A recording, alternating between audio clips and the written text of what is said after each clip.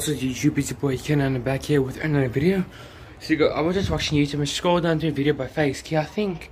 And you see they're getting kicked out of the faze house because apparently they stole Justin Bieber's car and they stole his iPhone and wedding rings. But I'm gonna give my thoughts of why they're being kicked out.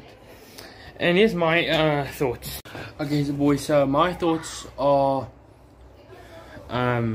it's a bit unfair because Justin Bieber, I'm not disrespecting anyone, anything.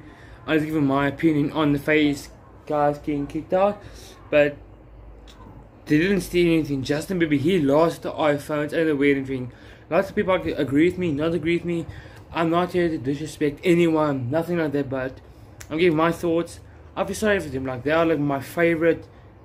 Again, like the Fortnite videos, the pranks them and each other, it's like, it's entertaining, and I feel sorry for them. They're getting kicked out of California, and I feel sorry for Java's brother because he recently broke up with his girlfriend. I'm trying to be updated, and I feel sorry for them. And I can't believe Justin Bieber went to his house, to their house, just discuss and look for stuff. And I feel really sorry for them. Like, I hope I can meet them. Jarvis, Face Live Sings, I'm truly sorry for you guys. I love you guys with all my heart.